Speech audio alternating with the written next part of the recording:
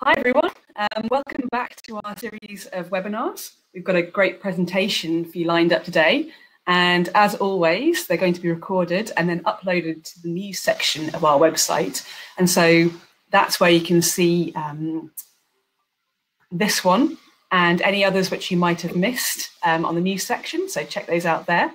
I'm Catherine Smale, I'm Eckersley O'Callaghan's Marketing Manager, and if you want to chat or say hello or ask a question, then there's a little chat box down in the corner of your screen. So if you're watching, or if you're watching for anywhere else in the world, then let us know. We always love to know where where our audience is. That'd be great. Just say hello, pop your questions in there. Ian and Graham will take questions at the end of the presentation. We've got a great turnout today. There are currently around about 200 of the 346 which is registered, and the number is climbing as we speak. Quite a few people just joining us now. I'm going to hand you over to the two presenters that we've got for you today. And so the first is Graham Coult. He's our Technical Director, and he was Eckersley O'Callaghan's first employee, which is a great little fact. With glass for about the last 20 years, and he also has a research and development group. Our other presenter for today is Ian Langham. He's the director of the glass and complex envelopes group that we've got. And I'm going to hand you over to Ian now, because he's going to introduce himself a bit more as so I'll hand you over now.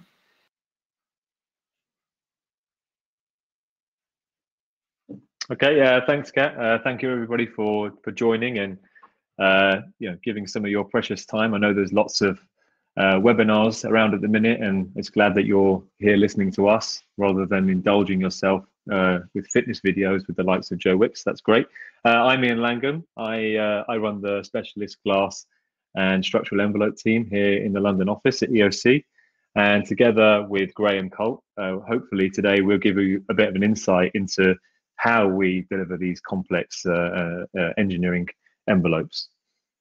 I've been at EOC for coming up to 10 years now, and have worked on many challenging and rewarding projects. But I recently found myself asking the question, how is it and why is it that we're able to undertake these in the first place? I found that the reason that we can deliver these technical projects is really the way that our culture has evolved and developed over the years. And there's some key attributes that I think are common across all the projects, and I think we will share those with you today. We often give presentations and show some of the state-of-the-art projects that we've worked on. And sometimes it's a bit too easy to look at the final sexy images and the impressive metrics. And excuse me if I do the same thing again today. But I think the culture, the people, the processes tell a far more interesting story, in my opinion. So these are the 5 key attributes that we're going to broadly talk around today. The first one is having an inquisitive nature and culture.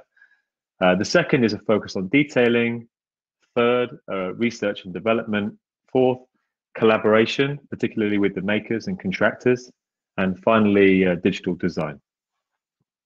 Of course, there are other important aspects to consider, and these ones aren't exclusive to EOC, but these are the ones that we feel particularly passionate about, and hence are going to talk a little bit more about today. I'll give an overview of each of these attributes one by one, and I'll also give a small case study at the end to give you some examples of this, and then Graham will follow on with his examples of his own experience. So starting off with inquisitive nature. Most of our team come from a structural engineering background, but I think it's a testament to their inquisitive nature that they've ended up studying and working on projects that involve quite specialized challenges. And I think it says a lot about their inherent curiosity. And I think most of them have that, since they were very young, and we try to encourage that as much as we can. I know from my perspective, I've always tried to revert back to that curious nature that we naturally have when we're young, and that's a bit of an embarrassing picture of me when I was younger, opening some Technic Lego. and a more handsome model, showing that that never really leaves us. And for those that saw James's presentation webinar a few weeks ago, will see the pride of place that he takes, showing the Technic Lego behind him on the shelf. Many of the projects that we work on don't just have structural challenges, but we need to consider other aspects such as thermal or environmental or weather tightness, and we need to bring those together holistically to give the best value for our clients.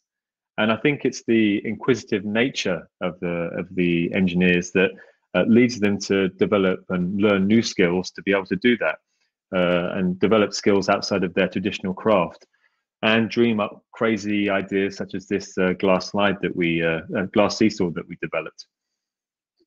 I think by taking off the blinkers and initiating research and development, and having a bit more of an open view to better understand the wider engineering world, is and not being too constrained by a label. I don't really see myself as a structural engineer, really. I'm just an engineer, is the key. A good example of this is our first ventures into the marine world, where I think our curiosity and perhaps our naivety on the typical rules and the normal way of doing things were actually an attribute to us on those projects.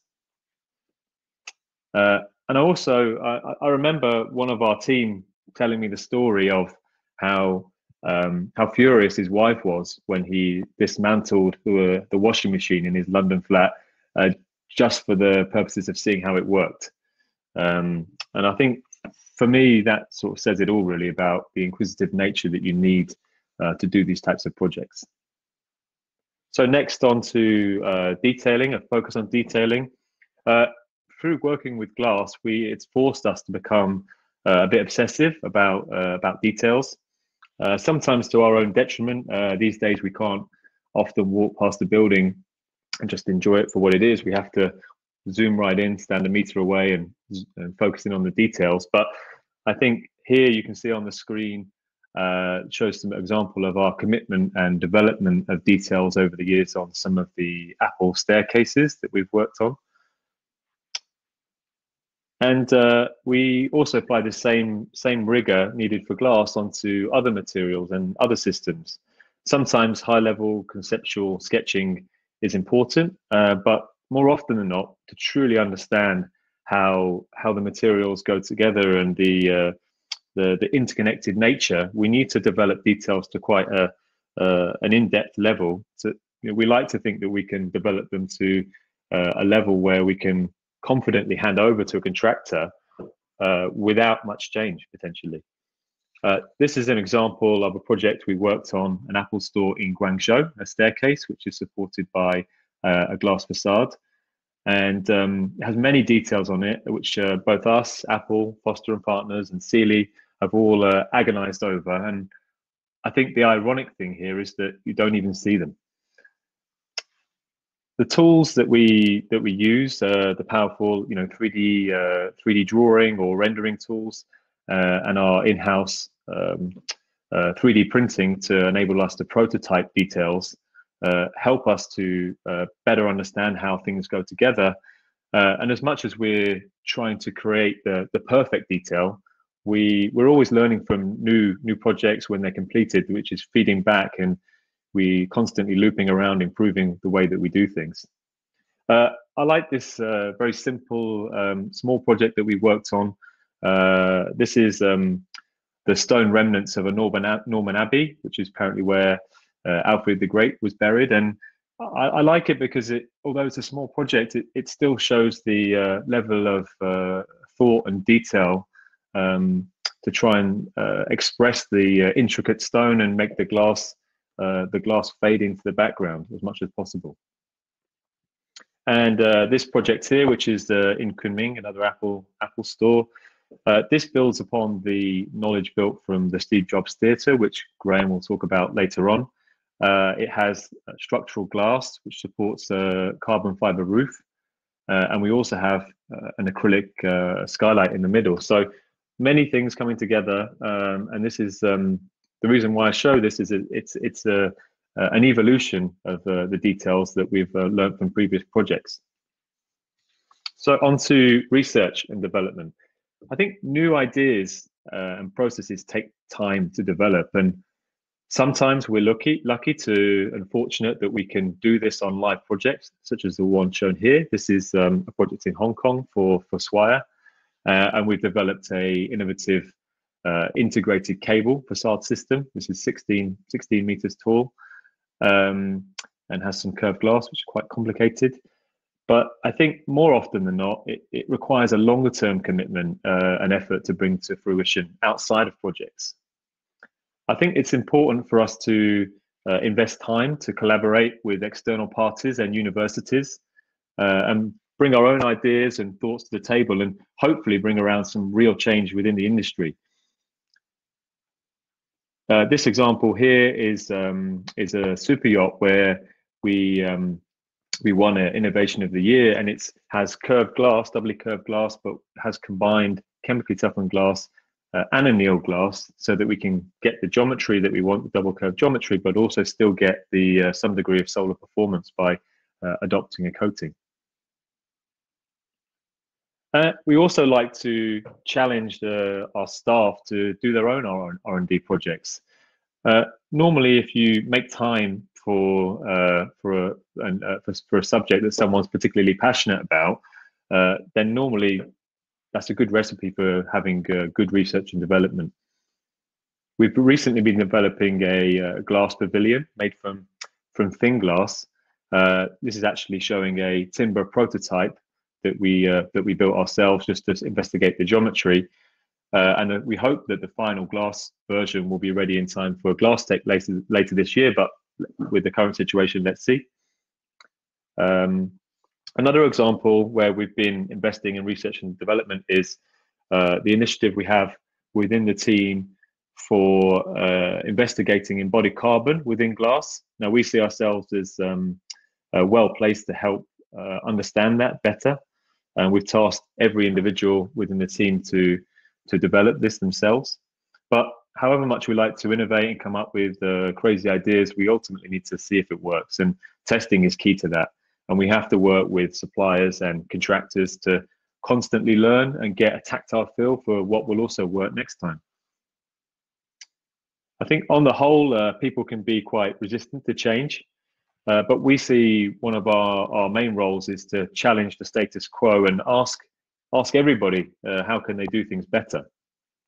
I think it's only through a true collaboration and a real understanding of the risks that true innovation can happen. So collaboration is another important aspect, particularly, as I say, with the makers and the builders. One thing that is true of the glass and the envelope industry is that it's never static. Just as you think you've got a good handle on all the processes and different options that are out there, something else appears on the market. Projects like the Skypool shown here, which is we've worked in collaboration with Reynolds, the acrylic specialist, and also this project here, which is an Apple store in Macau, which has stone laminated within the glass. That was a collaboration with Glasstrascher. Really good examples of this. I think we need to, all of us need to keep in mind to keep improving the links with the makers and contractors, and we try and do this at EOC through industry conferences and spending a lot of time actually at the production facilities and also on site to see how the things are being made. In some ways, we see ourselves not just as engineers, but also as impartial facilitators that can connect people together as well. We're lucky enough to have worked with some of the same producers and contractors again and again, and that's helped us to better understand the challenges that they face during their production and installation. And then we can also get feedback for our own projects and detailing. Some of the best projects that we've helped deliver are often the ones that the contractor gives early input on, so that we can work together and find the most suitable design solutions. Albeit, I also think that a certain degree of friction is also a good thing. So we're also trying to push them a little bit outside their comfort zone. Like any good personal relationship, we both try and get the best, push our views to get the best out of each other. This example here from projects in Bangkok, Icon Siam, which is a cable net facade that we worked in close collaboration with. Sealy is a really good example of that. And finally, last but not least, digital design. We couldn't deliver our projects without the tools and key processes, digital design processes that we have. From our very first glass projects that required in-depth finite element analysis, we've always tried to improve the way that we work and investigate new software. Sometimes they work, sometimes they don't, but you have to try and give things a go and invest time to see if they work for you or not.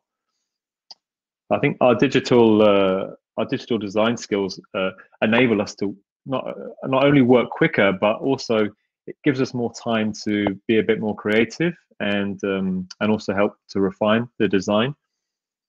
Digital design is quite a broad topic these days, but for us it includes a number of tools and workflows and skills, and we also have specialists within the office that help to sort of spearhead and tackle some of the more complicated challenges, such as grid shell optimization. You can see here an example of some topology optimization that helps us to create organic structures that can act as inspiration to architects for grid shell structures, and also an example of some geometry optimization that we often do, where we're trying to manipulate from a conical curvature to a cylindrical curvature in glass, which helps to reduce the costs and just make it easier to construct. I think in some ways we are quite fortunate right now that we have the challenge of embodied carbon, but we also have the tools to enable us to ever optimize the design and reduce the materials, which is going to become really crucial, I think, to help us to reduce the amount of embodied carbon, and maybe even allow us to work on new planets as well. So I'm going to give some quick tangible examples using a project that we worked on with Carnival Corporation in collaboration with Martin Francis, Maya Werft, and Freya Reifer. We were tasked to design the Sky Dome on top of this 340-meter long cruise ship, and this is a key entertainment space within the vessel. But before I do that, we just activated a poll, and we'd like to know your thoughts on those 5 attributes. Which one do you think is the most important to you in the way that you're working in and the things that you perceive? And then when we finish, we can review that at the end and discuss. So, inquisitive nature. I'll give some examples on this project. We had applied land-based experience to marine projects in the past, like I said before, on super yachts, but we hadn't done anything on this scale. This is this Sky Dome, this glass grid shell is 40 meters by 30 meters approximately on plan. And it also has a very low arch rise because of the constraints of the shipbuilding hall that the cruise ship was being built within. And I think it's fair to say the inquisitive nature on this project was really spearheaded by the designer Martin Francis, who was the one who originally questioned the original intent, which was to use the ETFE roof, and he thought that using a glass grid shell would be a better option. And I think his curious nature was infectious to us. The shipyard had already accounted for the foil roof being the dome of choice, so we're always fighting an uphill battle to keep the weights down, as the overall hull had been designed for the weight of a foil roof. So on to detailing. So some important aspects for us on this project were a focus on the node interface for the grid shell and how we could best optimize this to save weights whilst respecting the geometry and visual aspects. We'd actually originally thought about using cylindrical nodes to try and reduce the weight, but in the end, it ended up being a machined piece due to aesthetical reasons. We also had to connect the dome to the main hull structure. Now the hull, you know, it twists and it warps at sea conditions, and we didn't want to impart those loads into the grid shell and then have to increase the size and the weight. So we introduced some sliding bearings around the perimeter and only fixed the dome horizontally at one end. Research and development. Grid shells, they've been done many times before on land, but we faced some particularly new challenging aspects here, such as dynamic effects from the engine frequencies and accelerations from the ship movements at sea. And also, the ship can be anywhere. So we have a wide range of environmental conditions that it could be subjected to. We also had to respect the Classification Society, RENA in this case's rules, and try and convince them sometimes of our approach where we're deviating from the normal codes. We had to do a number of tests to give confidence to everybody that it was a workable solution, and I think the most exciting of those was to fire an ice ball at the glass to see whether it would resist the hailstones that it would be subjected to. And we also did some post-failure robustness checks. The heat strengthened glass isn't actually specified in the RENA code, so we had to convince everybody that it was the right choice for using in overhead glazing. Collaboration, I think this is probably the most important aspect of this project, was the collaboration between us, the yard, and the specialist contractor, Frenn and Reifer, to develop a system that could meet all those engineering requirements, but still be constructed to tight tolerances and be coordinated with quite a complex series of wider shipbuilding operations. This is an image of the final node here. I think it's testament to both the yard and Frenn and Reifer that they had the confidence to build the entire dome, including the glass, at ground level in the dry dock, and then lift it up to 120 tons using a 750-ton crane on top of the mega block, which had been constructed nearby. The success of that lift and the installation was in part due to the level of prefabrication and check of fit using the CNC machine nodes, and also the yard's knowledge of such challenging lifts, which aren't particularly common for normal building projects that we often come across, although I think Graham will give another good example of an impressive example of where that's happened also. So some images of the lift onto the ship. And finally, digital design. So as I mentioned, weight was our main enemy on this project, and through using the optimization scripts, we were able to limit the size of each individual beam to reduce the overall weights.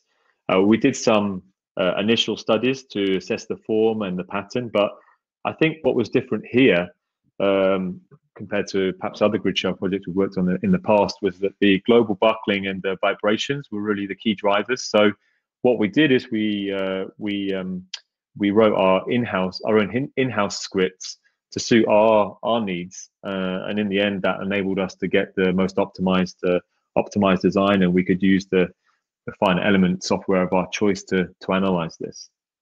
So that's it from me. I'm going to pass you over to Graham, who's going to continue the discussion and go into a little bit more detail and give insight based on his own experiences.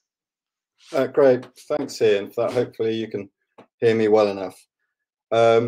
As you said, Ian, it's easy to fall into the trap of talking about a single project, but that's exactly what I'm going to do. I hope, we talked on, introduced the sort of complexities we've been talking about, research and development, inquisitiveness, collaborating, focus on technical details and digital design. And it's been quite interesting to see the poll reports come in, and we'll talk about that later. But what clients are typically asking us to do is to achieve something really quite simple, and so the complexities tend not to be understood, or they're not expressed in the final architecture. And so it's nice in these sorts of to have these opportunities to talk about the difficulties and the details that make these on the surface simple facades and envelopes possible. So I'm going to talk about the Steve Jobs Theatre in California, which is recently completed. But a project of this complexity, we've been working on it for a number of years, and it came as ever after an incremental development of our knowledge, working and incremental development of the fabricator's possibilities. And it started from our first envelope with Apple, or self-standing envelope with Apple, I should say, was Fifth Avenue in New York in 2006.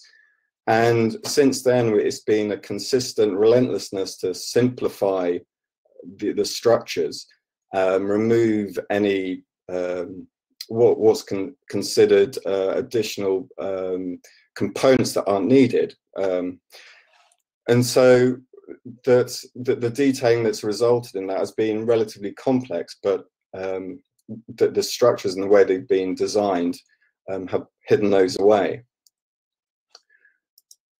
But this diagram quite nicely explains the sort of scale of the project theatre that we were trying to achieve based on the previous designs. It was no small feat, and we spent a lot of time considering whether this was the right thing to do, but thankfully it was. And if we just look at these three projects as an example, in 2006, as I previously said, we built the Fifth Avenue, and that had a total of 106 panels. And this wasn't because it was what we wanted to do or what the architect wanted to achieve. This is solely down to what the fabricators were able to produce. Steve Jobs at one point said, well, if we can't we just build the whole wall out of a single sheet of glass? He did get excuse me, part of the way there in 2011, where we reduced 106 panels down to 15, and Apple Zulu really was a culmination of this type of vestibule with just 5 panels and a carbon fiber roof sitting on top. But to talk a little bit more about the campus, so this is a section at the edge of the roof. So we collaborated with a number of people to make this project a reality, and that included not only fabricators but also other engineers. And Arup were the main engineers for the site. And in the green at the top is the roof, which was carbon fiber material in the end, and I'll speak a little bit more about that shortly. But that was resting on top of a glass barrel, and that in turn sat on a ring with a hole in the center, an oculus, if you like. And that was sitting on the substructure, and that was separated from the substructure by some pendulum dampers. Now, as we were not the designers of the isolated ring slab, we had to collaborate with Arup and move our information backs and forwards to make sure that the inputs we were putting into our model related to the inputs they had in their model. And so when we look at these complex systems, what we try and do is try and think of it as simplicity. So what are we really trying to do with? And in the Apple Theatre, essentially we have a roof mass and the glass wall, which is restraining that roof mass. And the isolated ring is then sitting on top of a substructure, which when the seismic event occurs, it is shifting from left to right in this diagram. So in between the bottom two components, we have these double pendulum isolators. And then on top of that, we have the glass, which is then fixed to the concrete ring. But we also have a connection there, which adds another level of complexity. And the joint system there has a level of damping and stiffness, which we needed to understand better. In looking at digital design, this was some 3, 4, or even 5 years ago. So this was digital design really when it was starting, well, when it's in its infancy. But we were using some simple algorithms, although the diagram in the top left looks far from simple, really to look at the truss and how we can reduce the amount of steel in the truss to the absolute minimum. And what that in turn led to is a highly braced structure, which can be shown on the bottom right diagram. But in the end, as I said, that it was a carbon fibre solution which was chosen. And the reason for this is a fewfold. Partly because of weight. The higher the weight we have on the top of the glass structure means that, you know, the higher loading that it's subjected to. But we also would have to deal with thermal expansions of differential materials, and we wanted to have a really simplistic consideration of the details, particularly where the glass is joining the carbon fibre roof. And the use of carbon fibre enabled us to minimise those details. And this is a snapshot really of the process of designing with Arup and PCT, who are the fabricators for the carbon fibre roof. And it should be noted that the carbon fibre roof started off with Mark Hobbs at Gurrit, who was helping that process of developing the design. And the way we approached it was we developed what we called our reference design weights of the weights we considered for all these components that were sensible. And Arup had already done their initial design of the isolator units. So we had their key inputs and total weights and frequency of the structure. We would then feed that back into our design, and that would again provide a stiffness and seismic design information for the flexibility and acceleration that the roof would exhibit. PCT would then pass that information back with a final roof weight. And we would then revise our design with the revised roof mass and stiffness. And then that information would get sent back to Arup for them to input on their larger model, including the isolator ring slab. And then hopefully those answers would be somewhat similar. But we had a couple of rounds of that until we could get to the final design where we achieved a close enough approximation of each other's work. Now, for an unwrapped elevation, we had 44 panels of glass, and we had a project in Manchester where we supported a steel roof on glass previously, and we used the vertical joints between the glass panels to provide the lateral stiffness, as we could generate really quite a high shear stiffness between the joints. However, that's not possible in this project because in between each glass panel we had a service conduit. So this would take all the electrics for the and data for the security systems, for the lighting, for the PA systems, and believe it or not, we also have a fire suppression system in the roof, and the water comes up through the service conduits into a ring main in the roof. And so that left us with a bit of dilemma of how to structure it. From a vertical load perspective, it's really rather simple. The glass, as you can see on the left-hand side, acts as a prop between the top and the base, and we support it via 2 points. From a lateral standpoint, where the high loads are generated, is that we have to obviously just hold the panel at its base to prevent that lateral shear. And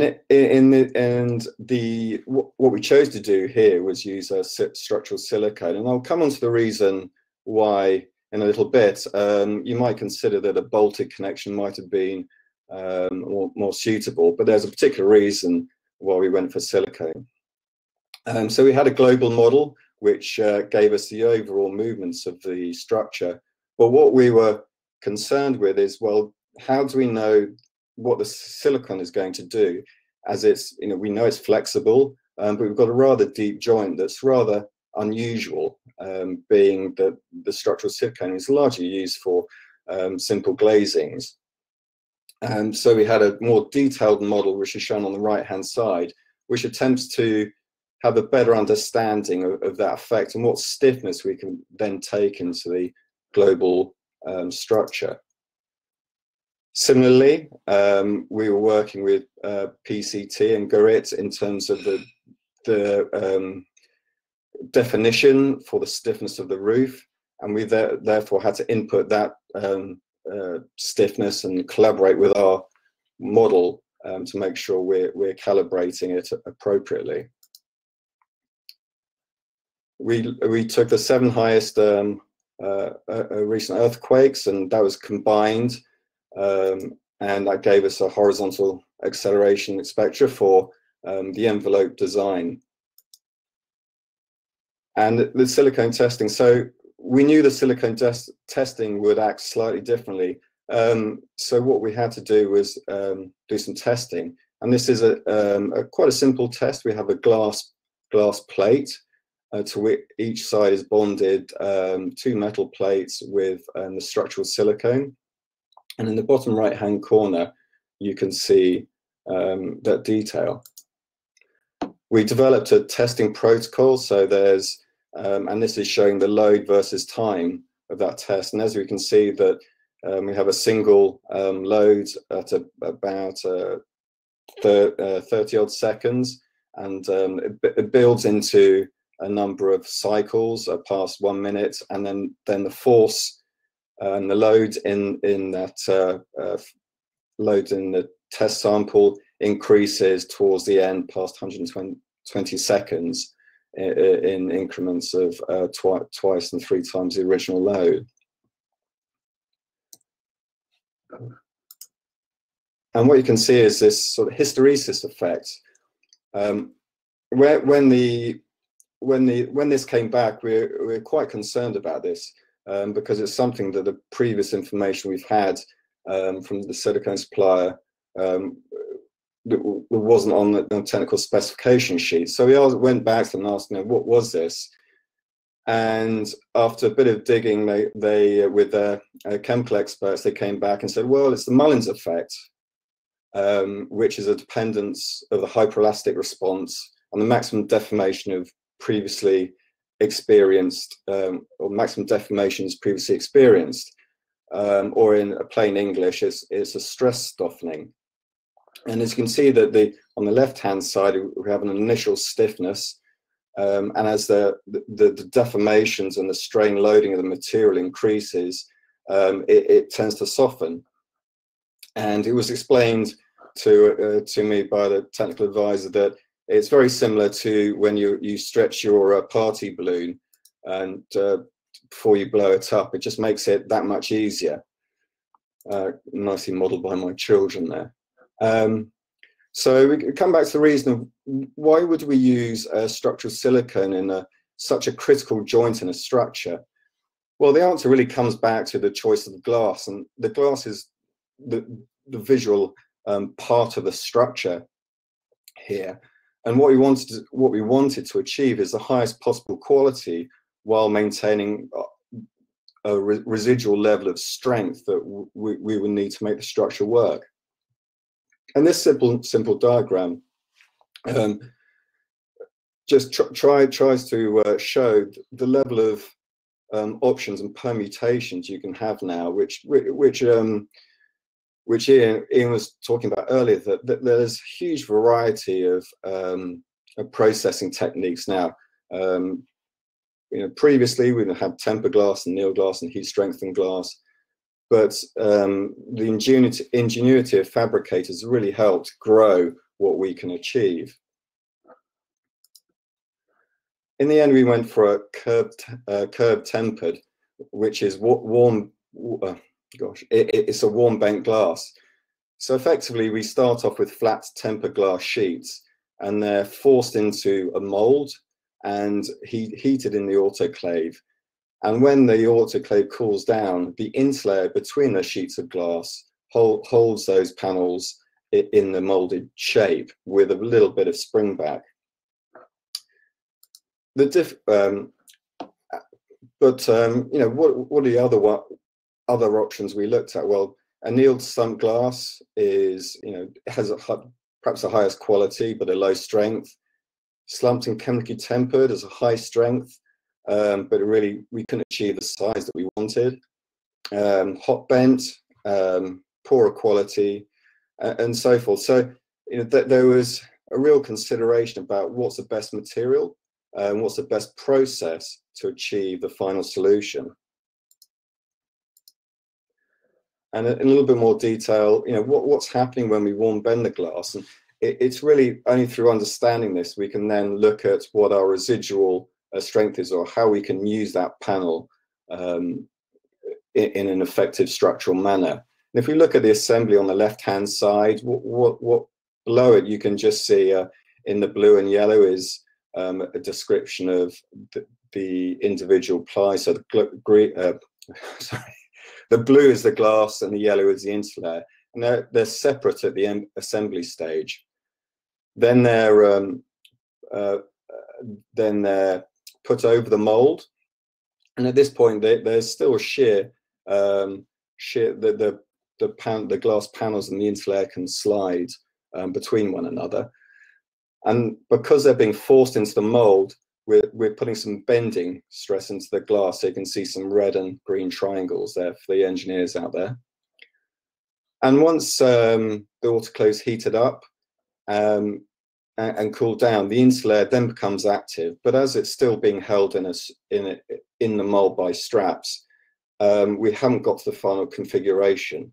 So in the final state, when we unload the straps, we then have this overall bending stress, which is then is experienced by the glass, and that then redistributes itself through the pre-stressing, if you like, of the glass when it's over the mold into the far right, where we have quite high stresses in the glass at surface 2 and surface 5, so that the glass face is facing the interlayer.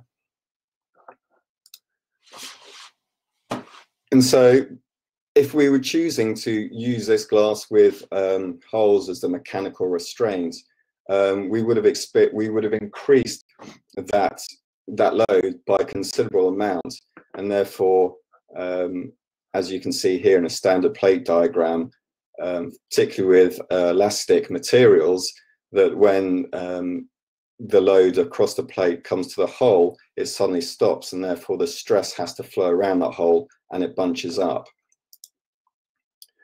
And so if we consider what we have here with the glass panel with 2 holes in the bottom, the stress concentration factor multiplied by the stress in the glass would be to such an extent that it would reduce our residual allowance, which we could use for structural purposes. And henceforth, that's why we use the structural silicone. Now, if we look at some of the details here, so we've got a detail at the top and the bottom. As I said previously, these are all hidden, but as ever, they're critical to the design. Not so critical to the architecture, although we spent a huge amount trying to reduce the size of these so we could minimize the impact on the architecture. And at the top here, it's quite a poor quality on my screen, and hopefully you can see it slightly better. But we have a rotational pin going through a housing, and we have Hilti shown in pink, which deals with the tolerances that we have to, that is part of the fabrication process. And in the base connection, not only do we have that silicone, but also we have a fuse element. So in standard engineering or a steel frame design, you have fuses which allow the dissipation of energy. But because we're working with glass, which is a purely elastic structure, we don't have the same performance. So what we introduced this fuse element. So once we got to a certain load in the glass, or certain load coming through the glass, through the silicone, and through the steel plates, we then get up to a certain stage, and then we can allow that fuse element to plastically yield. Also, as you might imagine, this also caused another level of, gave another spring stiffness, in which we'd have to feed into our model and check what effect that had on the frequency of the system. And finally, this is the load diagram showing that as the load increases, we have a sort of elastic mode here, and the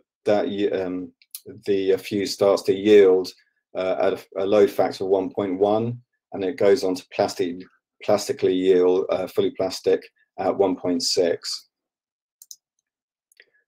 But all of that is in an effort to really get something that's very simple. It's, you know, it was a marvelous project to work on. It was a huge effort from all involved, and we learned so much through it. And you know, these are sorts of things, projects that, you know, that you really have to question everything to really get the most out of each individual material, so you can achieve these goals. And you can see just towards the left of the picture, there's an elevator, and you notice the helically curved rails. And I'll just show a picture, although it's not really part of the presentation, but I think it's really quite something fantastic. And I could do a whole another 20 minutes or even an hour talking about this. And this was, again, an enormously complex task to deliver, but that was great fun. Just to wrap up, I mean, we have all these aspects of how we work, or things that we really cherish, and things that really drive us how we work. So I wouldn't say these are the only things, but I think these are things that we particularly look for and think that makes things that make a good engineer. So without further ado, I would like to open it up to questions, but I don't know, Kat, if I should just go through the polls, because that's some very interesting answers. Yeah, you can go through the polls at the moment. That would be really good. We've had a few questions in so far, so we can start to go through those after you've kind of been through the polls.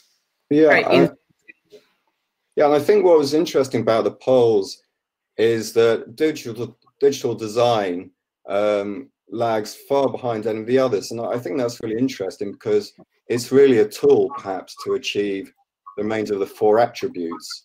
So I think I would certainly concur with your results that collaboration and an inquisitive nature are really the things that drive, I think, designers in total forward. And you know, we couldn't do this without collaborating with the other engineers, architects, and makers that allow us to do these interesting projects. Yeah, I would agree with that. And I think I'm a bit surprised in some ways. Digital design is quite low down, and perhaps that's a reflection on us as engineers to promote what it is to people, so they can understand the value in it. I think often it's seen as quite a broad subject, and it's a bit intangible to people. So I hope that if we were to do this poll again in a year's time, that will go up and be a little bit more on an even keel with the rest of them. But I think collaboration and inquisitive nature and culture, I mean, it's good to see those ones of leading from the front. Yeah. We've got a question in from Paul. So have you been able to gain knowledge from studying failures of installed large format glazing due to impact or handling? Well, we keep abreast of all the papers that go into do studies from failures. Unfortunately, we're also called in to do inspection work for failures. And yes, you know, we can see where problems have occurred, and you know, that's always very useful to be able to see what's happening. Obviously, it helps us to avoid those things for ourselves because we're learning the lessons, unfortunately, but at someone else's expense. But I think it's very difficult really to share that knowledge because usually they're confidential, and if people were more happy to discuss things that went wrong, then I think the environment or the community could learn a lot more. But as ever, you always tend to talk about what's gone well.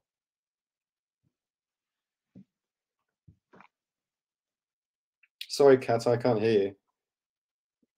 Anything more to add on that one, perhaps? Well, I think we're relatively lucky that the projects that we work on, we don't get too many failures, and when it does happen, we often know the cause, so we don't have to investigate it in too much detail. But as Graham said, I think we learn more where we come in, where we're brought in as external parties to look at other projects.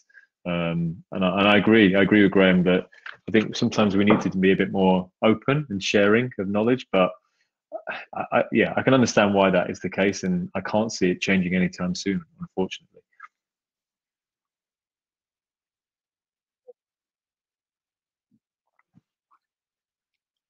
We always keep them kind of in-house, don't we, and kind of don't really let the outside world know the whole problem with the legal challenges and things like that. So absolutely, yes.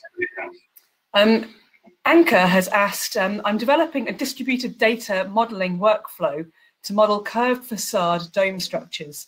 I wanted to ask you how do you tackle the design of nodes? What parameters do you take into account? Sure. And he was asking this kind of, I think, when you're looking at the Iona dome. In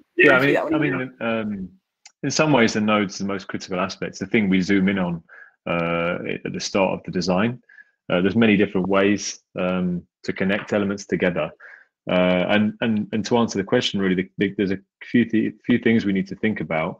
One is the fabrication and the costs, obviously, that go with it. On the Iona project, weights were really critical, and that's normally true of most projects as well. Using those machined nodes is often a little bit more heavier. Other aspects are the visual, how it looks. Actually, do you want to express that structure? Normally you do. So having something which is fully bespoke can be good in that aspect. Also, the geometry integration, so the number of elements that you're coming into a node at one particular point, and the twist within the different elements, and how you accommodate that is often a key consideration, and that links with the wider geometry optimization to try and make sure that you avoid elements coming in at sharp angles, and you try and spread the elements out across the envelope as much as possible. And a kind of final thing is what you want the node to do. Sometimes you need the node to perform a lot harder. If we're not using a triangular mesh and we're using a rectangular mesh, for example, and we have seismic loads to consider, we need to have those working as more of a moment connection. So that's another consideration that we need to take into account when we're tackling the nodes.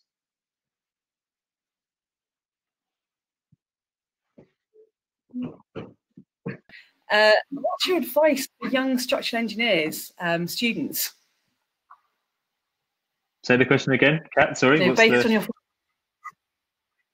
So based on your kind of 5 attributes, I suppose. What's your advice for young engineers and students? My advice would be to not get too typecast too early on in your career. I think it's quite natural. We go and study. I studied a structural engineering degree, and you kind of naturally fall into this this kind of role of, okay, I'm a structural engineer, and you kind of shout from the roofs that that's what you are. But I think that the key thing is to just go and walk over to the other department, see what mechanical engineers are doing. My friend at university was a mechanical engineer, and he had the privilege to build a racing car, which I was very jealous of. But seeing them do those types of things, and you realize actually it's not we're not limited to those badges. I think that's probably the key thing I would say.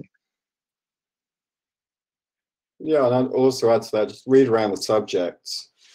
There's plenty of material out there now that's easily available on the internet, and so do some research and have a look and find out why something is the way that it is. It's hugely important. It's definitely the same, because my degree was a general engineering degree, so I got to see all sorts of different types of engineering. It really opens your eyes up to the kind of the different areas and how you need to collaborate with the engineers and different sorts. And I think that's really valuable. Ileana has asked, how do you integrate Grasshopper into your digital design process? I mean, it's a key tool, really. It's not something we need to integrate. It's one of the tools that we deploy do the digital design. It's so I think that it's developing all the time, all the bolt-ons and add-ons that are associated with it. So it's really about training and learning, and the people that are leading from the front, particularly within our office, helping to share that with other people. So it's not something which is dedicated to only special projects or a few people in the office. We want this to be used widely, really. So it's just a tool that we use, like finite element analysis used to be perhaps something was more special that only a few people are using. Now we all use it. So hopefully, Grasshopper will be something that we all using, or another similar software in the future.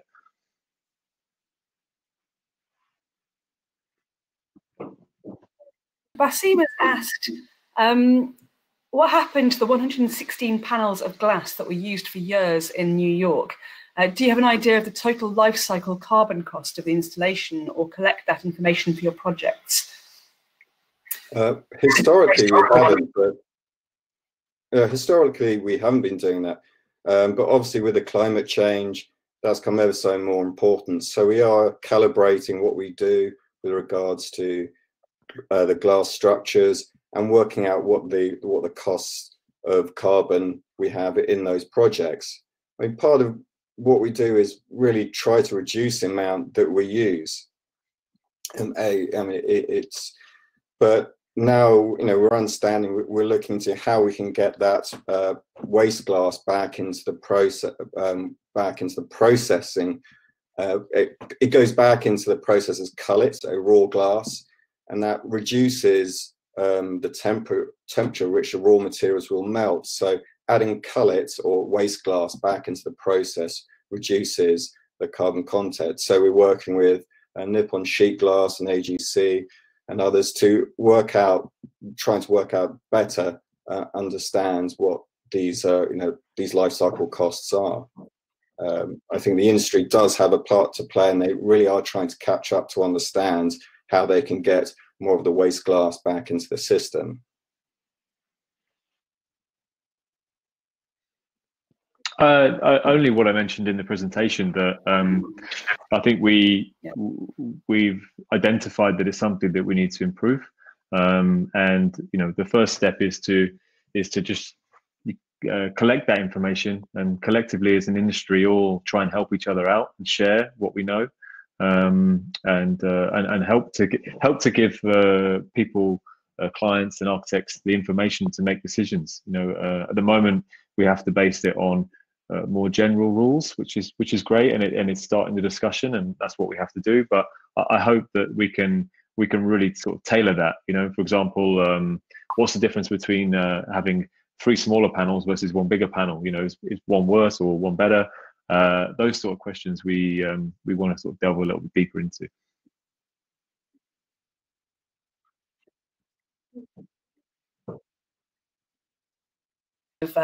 Is looking at the kind of sustainability aspects of glass, and I think that more will come out of that in terms of the research element of it and the development of that.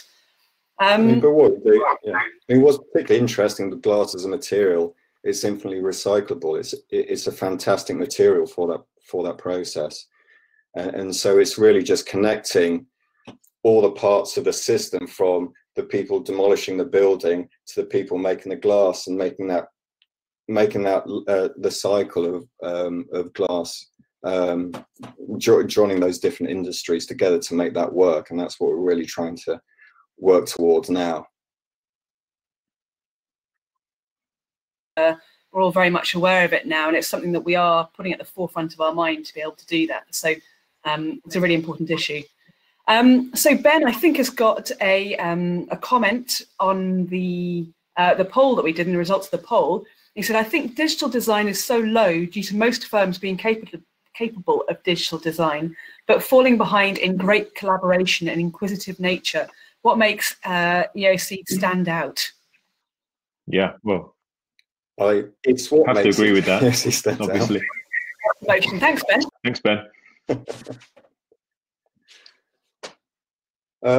I guess yes. I mean, I think Ian talked about earlier that we've been lucky enough to collaborate with fabricators and installers on a number of projects in a sequential way. So what we understand from one project gets fed back straight into the next project. So we get to make, really, quite, they're incremental leaps, but the way we can move forward in the technology is much swifter than you might do for a sporadic type project. So I think that's really been the key to being able to develop these sorts of structures as quickly as we have been able to.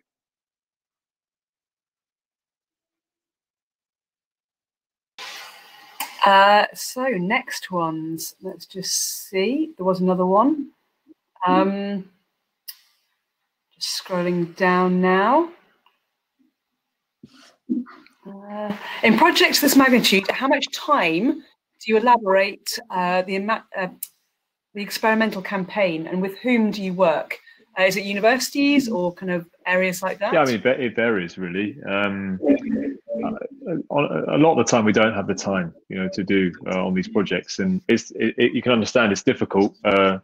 Schedules are set, and it's always difficult then to throw in a 6 months research and development phase within that. But if projects have that time, sometimes it's worth just discussing early on with the clients to think about, maybe you've got some chance to do some research and development. It might need a bit of investment. There's different investment streams. Some can come from the clients, some can come from governments, but yeah, I think more could happen inside of projects. And then in terms of outside of projects, we work with various universities. We work with Cambridge University. James is sitting at Delft, and we're doing a lot of work with them. But we also try and initiate development and research with the contractors, with the makers for the next projects as well. So it happens on many different fronts, and I think that's a good thing.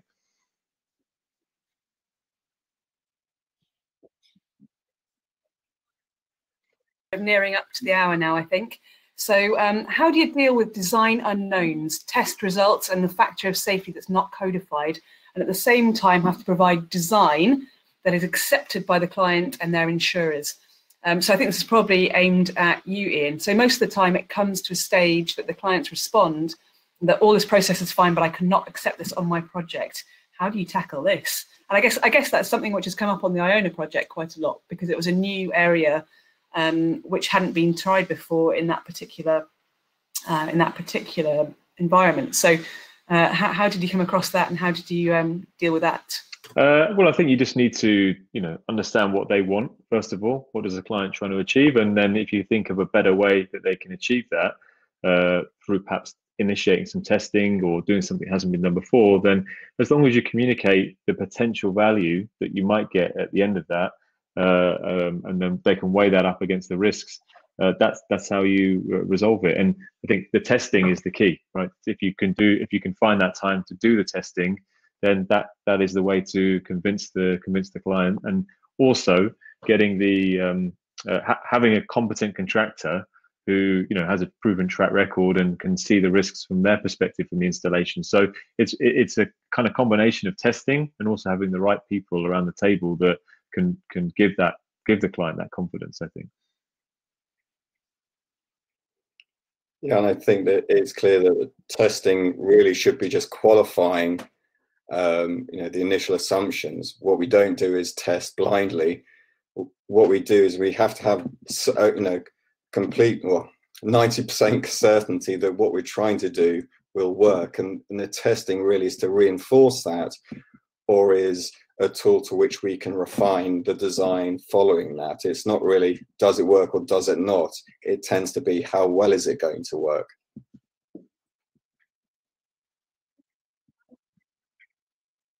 We should leave it for now. We're kind of pushed over our hour, so yeah, I would just like to say thank you very much indeed to Graham and Ian, and thank you very much indeed for everybody who's kind of tuned in. We've got some great little mentions down here. People from Hiroyuki, we've got Toronto, we've got the Netherlands, Germany. So we've got loads of people tuning in, and it was really lovely to have you all here. So thank you very much indeed, and we hope to see you at the next one. Yep. Have a lovely evening, guys, and take care. Stay safe. Thank you. Bye. Bye. Bye. Bye.